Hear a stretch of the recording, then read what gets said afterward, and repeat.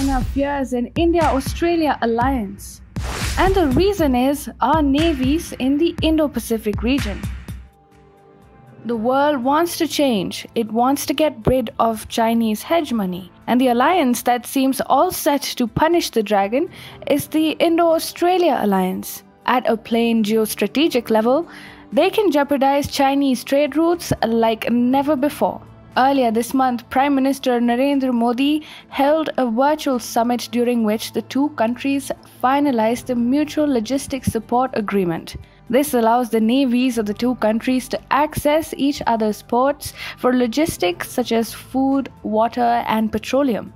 This should get China worried at a time when Beijing is engaged in a tense military standoff with India in eastern Ladakh. As per reports, Chinese buildup has again started in the Galwan Valley patrolling point 14. This is the same spot where bloodshed happened on June 15, leading to 20 casualties on India's side and far more casualties on China's side, if we consider what the American and Indian intelligence agencies have to say. Meanwhile, China is also engaged in a severe trade war with Australia. Beijing has imposed tariffs on imports of meat and barley from Australia. Australia-China ties have soured further as Beijing is facing allegations of launching a massive cyber attack on Canberra. This is the reason why relations between India and Australia keep getting stronger as their ties with China get embittered. New Delhi and Canberra can weaponize their strategic importance in the Indo-Pacific to hamper China's trade routes and oil imports. To make it amply clear, India's Andaman and Nicobar Islands are situated on the northwestern approaches of the Strait of Malacca. This is a strategic choke point on the Indian Ocean that connects the Indian and Pacific Oceans. It is a narrow stretch of water between the Indonesian island of Sumatra and the Malay Peninsula. China's exports to the Middle East, Africa, and Europe pass through this strategic choke point. If and when India blocks this strategic choke point, Chinese exports through the Indian Ocean could run into trouble.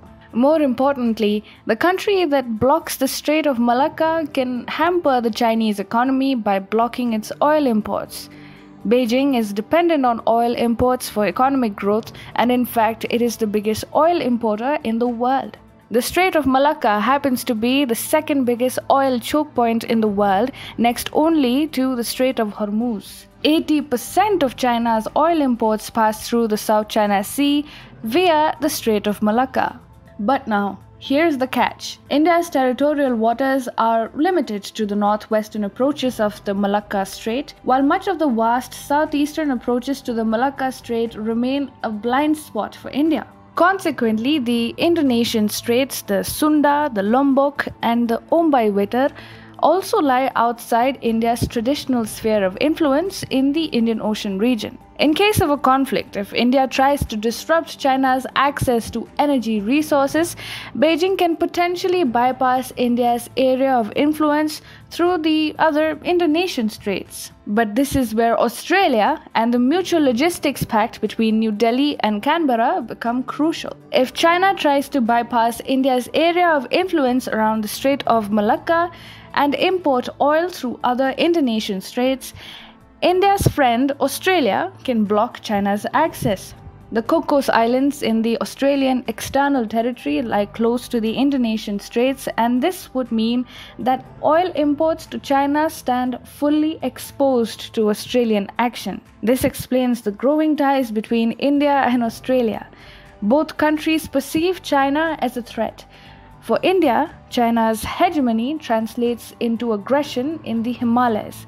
On the other hand, Australia detests Chinese bullying in the South China Sea. India and Australia have underscored that they have a shared vision which ensures freedom of navigation. This is crucial for Canberra as it wants to protect the freedom of navigation in the South China Sea as a trade route. At a purely geostrategic level, Indo-Australian cooperation is thus the biggest disaster in the making for China. The Indian and Australian navies are at a huge advantage, and this should deter China from continuing with its mindless aggression.